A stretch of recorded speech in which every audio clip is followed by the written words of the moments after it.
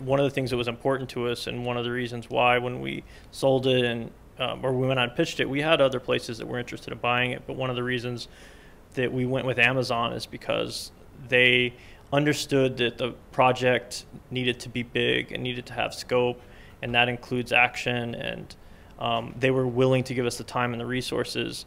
It's really an 8-hour movie. We shot it as an 8-hour movie. We wrote all the scripts, cross-boarded it. We shot it all, like on one day we might shoot a scene from episode 2 and episode 5, and really the chapter divisions were more arbitrary. When we were conceiving it and we were writing it, we really thought of it all as one big 8-hour story.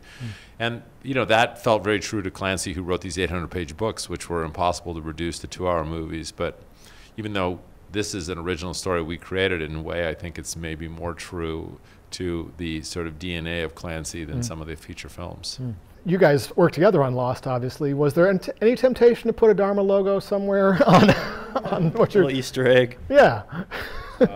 No, I don't think we have any Lost Easter eggs. No, I mean, we did another show after Lost together, and there was a couple little, like Geronimo Jackson, or a couple little Easter eggs in there. But this show was just, it felt like it was its own thing. It felt too different. We are totally going to put a polar bear in season 3, though. Somebody firing a shot on a boat somewhere, just in the distance. Just randomly, yeah. There's a polar bear.